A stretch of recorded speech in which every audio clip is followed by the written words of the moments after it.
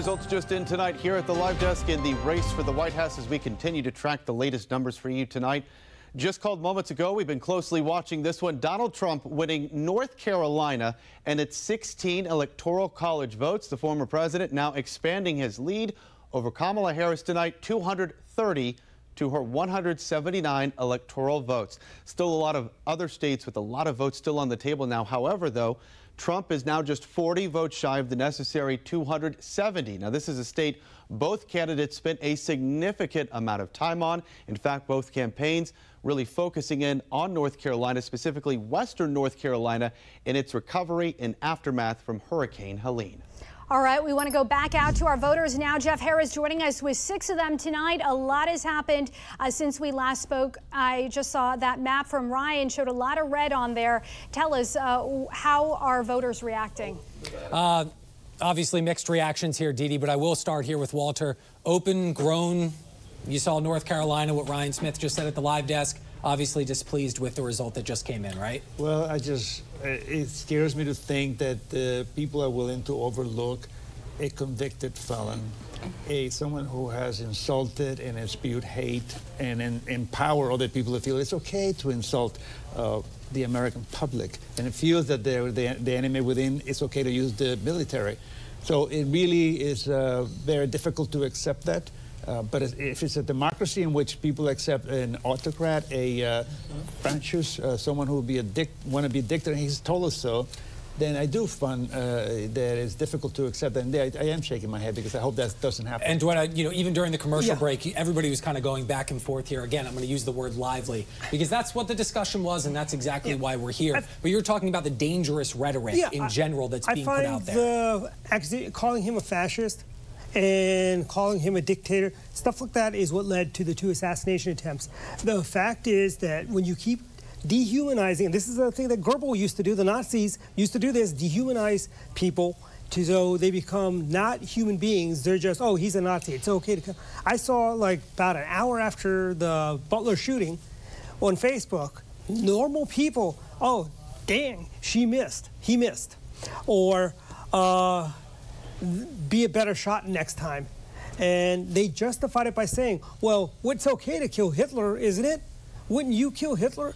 And when you keep calling Donald Trump Hitler, talking about the dangerous rhetoric there. Stephanie, you want to chime in? Yeah, I do.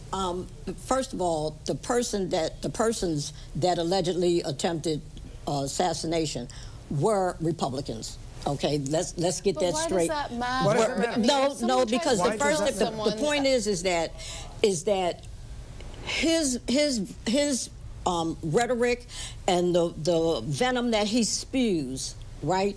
It infects people, and some people get tired of what he's saying.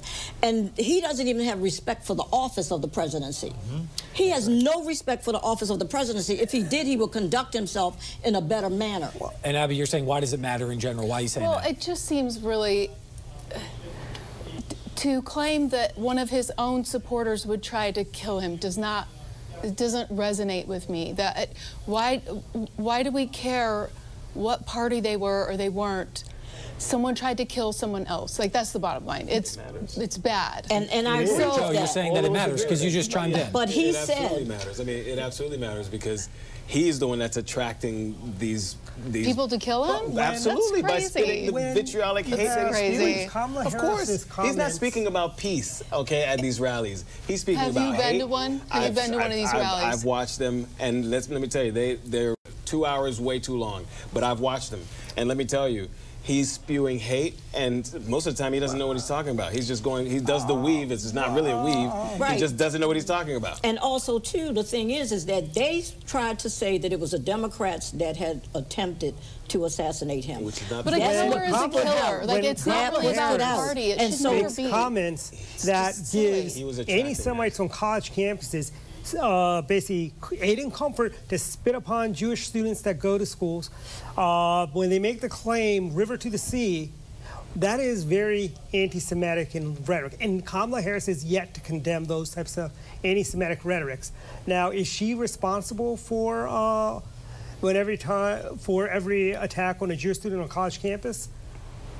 I mean, the way you guys are saying that President Trump is responsible for any time a hate crime happens in the country, it's President Trump's fault. Who's saying that? I don't think anybody said that. I think you guys are That's implying not, that. no, you're missing the point. You are implying that. What is the point, Stephanie? The point is that there is such a bubble around a group of people who claim that they want a democracy. But yet and still, you have somebody who lifts up Putin, who lifts up Kim Jong-un, right? Yeah. Who lifts up Erdogan. You have somebody who lifts up all these dictators, but you claim you want to be in a democracy.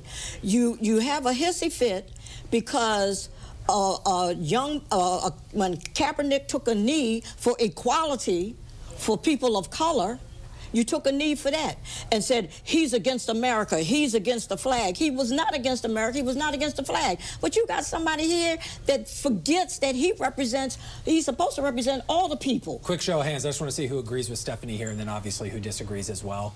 So agrees with Stephanie. Something that really sticks with me is the image of Trump saluting one of Kim Jong-un's military leaders. Yes.